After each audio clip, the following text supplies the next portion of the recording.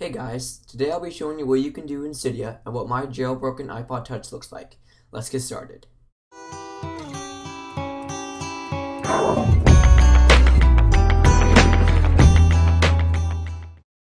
So first off, let's check out the home screen of Cydia. This is what you'll see every time you open up the application. The most used link on this homepage is themes.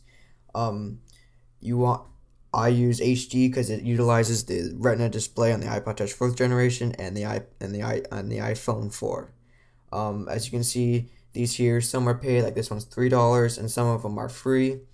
These are the most popular, most famous themes in Cydia. I usually download the free ones because they're free. So now let's go through the bottom icons on the bottom row right here.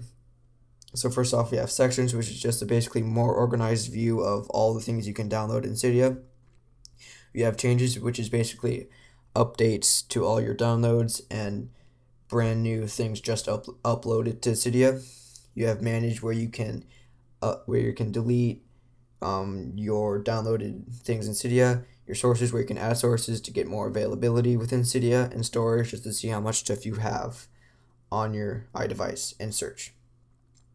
So my top 5 themes in here are Black Ops HD, as you can see here. Glasklart. It's a very clean, very black and white theme, but the only bad side is that it does not match all of the icons, so it punctuates the ones that aren't part of the theme.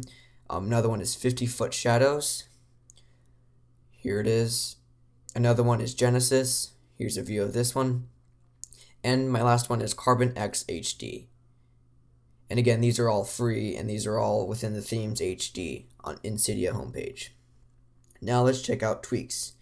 These are basically really cool tweaks to your iPod Touch that you wouldn't normally get through the App Store. Like, for one is SB settings, which allows you to do this, which, like, to change brightness real quick, right there.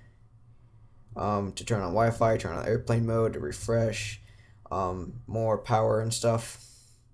Another one is 5-icon dock, and these will all be down in the description below, okay? So let's check out what my themes are on my iPod Touch. I utilize the Black Ops HD theme. I also use Lock Info, which allows me to see my weather, my calendar, my mail, my notifications. And this Lock Info is a paid application, $8, so that is sort of a downside. And I also utilize InfiniBoard, which allows me to vertically scroll my applications. And I also use 5-icon dock, so I have 5 icons in my dock. Now, some of you guys might ask, how do I change my themes? What you do is you use Winterboard. It's basically like your settings application for your themes. Don't worry, it does come with your first theme that you download.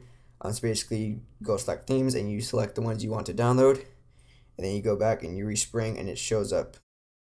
My opinion in downloading things from Cydia is less is better. The more you download and keep them, the more it'll slow down your device. Choose a couple of key things that you want and keep them within your theme. Like mine, I only utilize 5 things. That's all from me. See you guys in the next video.